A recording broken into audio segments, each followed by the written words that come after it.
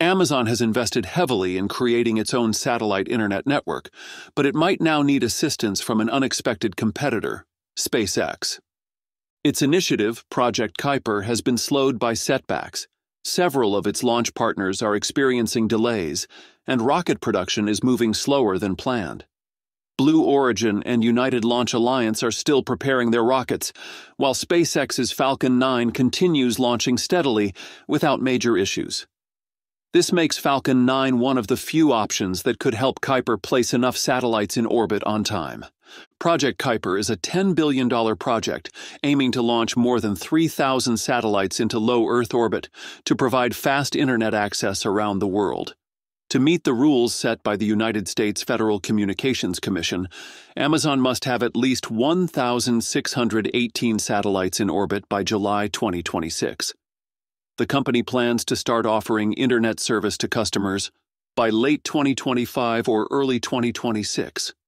To achieve this, Amazon intends to launch large groups of Kuiper satellites using over 80 rocket flights from several providers.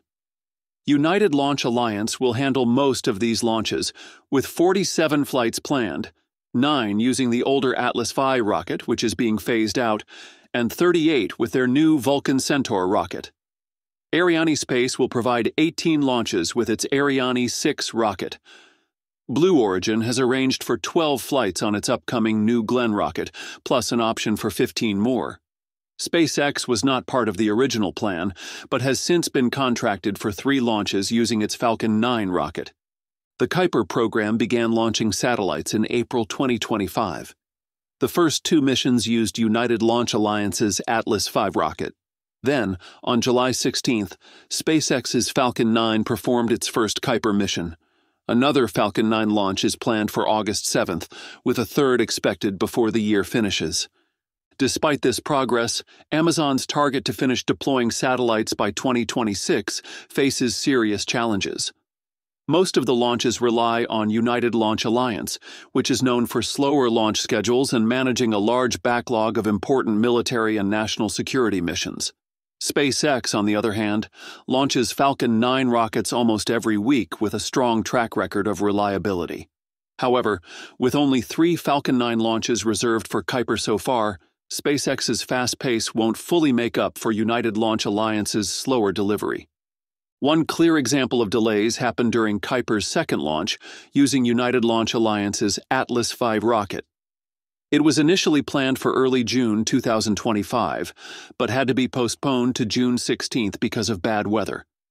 On that day, an engineering problem was discovered in the rocket's nitrogen purge system, causing a further delay.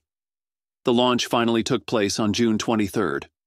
Although the mission was successful, it highlights how easily delays can occur during complex rocket launches.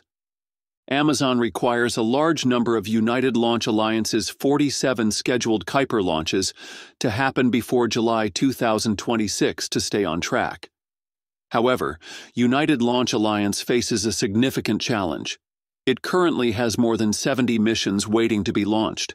Among these, 24 are critical missions for the United States military, which take priority over commercial projects like Kuiper. Additionally, United Launch Alliance supports other key projects, including the Dream Chaser spaceplane developed by Sierra Space. To improve its launch capacity, United Launch Alliance is constructing a second launch preparation facility at Cape Canaveral. The plan is for one facility to handle government and military missions, while the new building will focus solely on commercial launches such as those for Kuiper. This expansion aims to allow United Launch Alliance to process and launch more rockets simultaneously. Still, despite this effort, the demand for launch slots remains extremely high, making it difficult to speed up deliveries.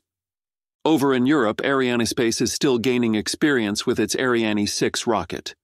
The rocket had its first flight in July 2024, followed by a second launch in March 2025, with a third flight scheduled for August 2025. For the entire year of 2025, Arianespace plans to complete only about 5 Ariane 6 launches. The company's goal is to raise this number to 9 or 10 launches annually by 2027. However, this growth will take time and careful testing.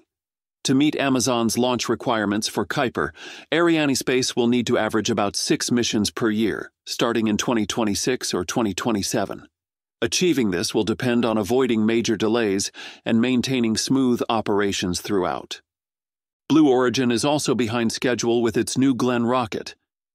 The first flight is now planned for no earlier than August 15, 2025, but as of late July, they were still doing early testing. This has led many to doubt when the rocket will actually fly. While rocket partners struggle, Amazon is making satellites quickly. At its new factory in Kirkland, Washington, it can build up to 5 satellites a day. This means the company could make more than 3,000 satellites from this site alone. The problem is not making the satellites, it is getting them into space fast enough. Right now, SpaceX's Falcon 9 is the only rocket that can keep up with Kuiper's urgent launch schedule. Falcon 9 rockets launch about every 2.5 to 3 days and have flown 523 missions with a success rate near 99.43%. The cost per launch is around $62 million, which is less expensive than many other rockets. For comparison, United Launch Alliance's Vulcan rocket costs about $110 million per launch, and Blue Origin's New Glenn rocket has yet to make its first flight. Because of this, Amazon might have to rely more heavily on Falcon 9 launches, even though SpaceX is a direct competitor. There was even talk a few years ago that Amazon considered buying United Launch Alliance to guarantee access to rockets. However, the price tag, over $2 billion, was too high, and the plan was abandoned. This leaves Amazon with fewer options and possibly greater dependence on SpaceX. An interesting detail is that every Kuiper mission flown on Falcon 9 so far has used a brand new rocket, not one that was reused. This practice increases costs. Some speculate this might be intentional, to raise project expenses and justify larger budgets, or to make Falcon 9 launches appear less cost-effective compared to other providers. Alternatively, it might simply be a cautious decision to ensure the highest safety for Kuiper's initial satellites. In the past, Amazon has faced questions from its own investors about not choosing SpaceX earlier. In 2022, the Cleveland Bakers and Teamsters Pension Fund sued Amazon, claiming it failed to act in the best interests of shareholders when picking Kuiper's launch providers. They said Amazon never seriously considered SpaceX, even though it is the cheapest and most reliable launcher. Instead, Amazon gave contracts to Blue Origin, United Launch Alliance, and Arianespace for a total of 83 launches. According to the lawsuit, in 2020, when Jeff Bezos was still chief executive officer of Amazon, the company was already talking to Blue Origin and others about the launch contract. But SpaceX was not part of the talks, possibly due to the rivalry between Bezos and Elon Musk. Now, with delays piling up and deadlines approaching, it seems Amazon might have to rely more on Falcon 9 to get Kuiper running on time.